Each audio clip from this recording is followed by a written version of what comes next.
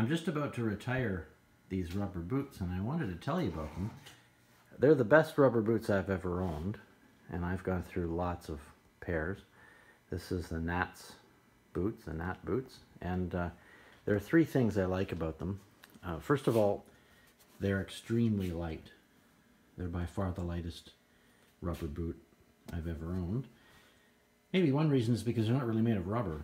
If you look closely, they're made of the same material that Crocs are made out of. I think it's a denser version, slightly denser and thinner than some parts of a Croc, but they're very, very light.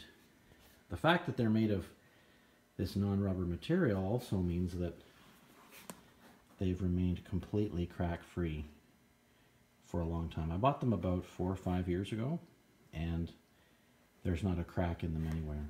Rubber boots often crack, especially in more recent years when I don't think they're actually making them out of rubber.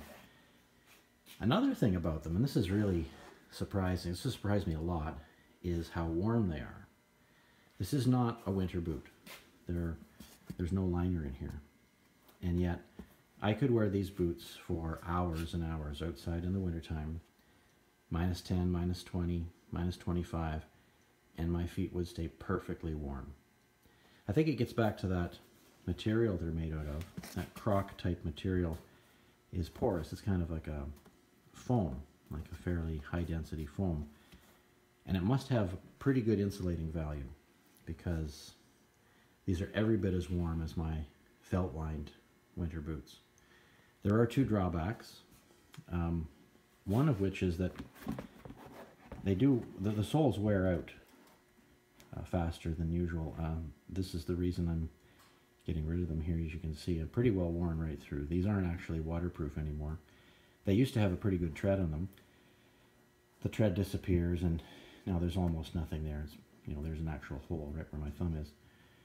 Another drawback is that when that tread wears out, these boots are pretty slippery when you step on any kind of a wet surface that's smooth. Just like Crocs are. Crocs are pretty slippery when they get worn down. But all in all, I still think these are the best rubber type boots I've ever owned, and just thought I'd like to tell you about these ones before I retire them and get a new pair.